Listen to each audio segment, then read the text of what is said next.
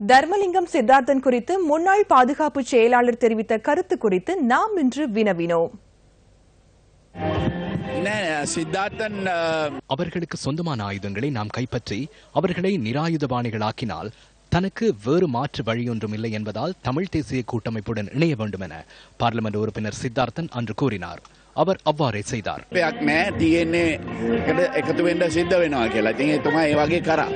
2009 ஆண்டு யுத்தம் முடிவடைந்து நான் நினைக்கின்றேன் 2 மாதங்களுக்குள் எங்களுடைய ஆயுதங்கள் அனைத்தையும் தர வேண்டும் என்று அரசு கேட்டுக்கொண்டதற்கு இணங்க உடனடியாகவே நாங்கள் ஆயுதங்களை கொடுத்து விட்டோம்.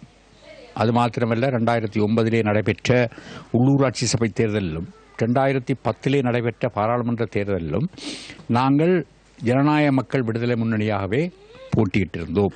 நாங்கள் தமிழ் தேசிய கூட்டமைப்பில் இணைந்து கொண்டது எங்களை 2011 ஆண்டு உள்ளூராட்சி சபை தேர்தல்களுக்கு முன்பு, சற்று முன்பு.